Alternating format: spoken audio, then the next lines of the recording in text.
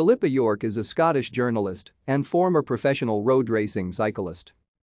York, who competed when known as Robert Miller, is one of Britain's most successful cyclists. York won the King of the Mountains competition in the 1984 Tour de France and finished fourth overall. This success was the first time a British rider won a major Tour classification and was unsurpassed as the highest Tour finish for a Briton for over 20 years until Bradley Wiggins was retrospectively placed third in the 2009 Tour de France. York rode the Tour de France 11 times, completing the race 8 times. York finished second in the 1987 Giro d'Italia and also won the King of the Mountains classification. This was the highest finish by a Briton in the Giro d'Italia until Chris Froome won the 2018 race.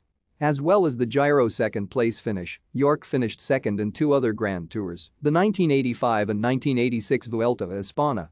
The second place at the 1985 Vuelta came after losing the leader's jersey on the penultimate stage in what is widely thought to have been collusion by the Spanish-speaking teams. Thank you for watching. Like and subscribe if you would like to view more of our videos. Have a nice day.